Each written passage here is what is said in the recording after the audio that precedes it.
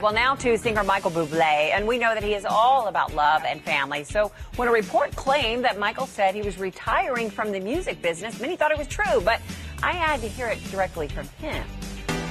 There was a piece saying that you had retired from music, and I know you want to set the record straight on that. It's been a while since I've been in the public eye, and you realize that with all of the beautiful things that come from being in the public eye, one of the things that comes along are those kind of stories that aren't true. Also say, to set the record straight, I am not an alien. Even though I know it's been said, I am not. That's the Michael we missed. He just took some time off to be with his family after oldest son Noah's cancer diagnosis on Halloween of 2016. Noah's now in remission, but Michael's big comeback album, Love, is a reflection of that emotional time. Do anything to hear you say I'm yours. Let's talk about love.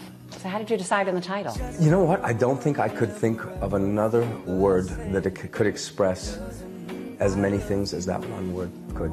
Truly. So true, isn't it? What I was feeling, what I've been through, what the music is about. When I fall in love. Was the biggest reason because of what you've been through?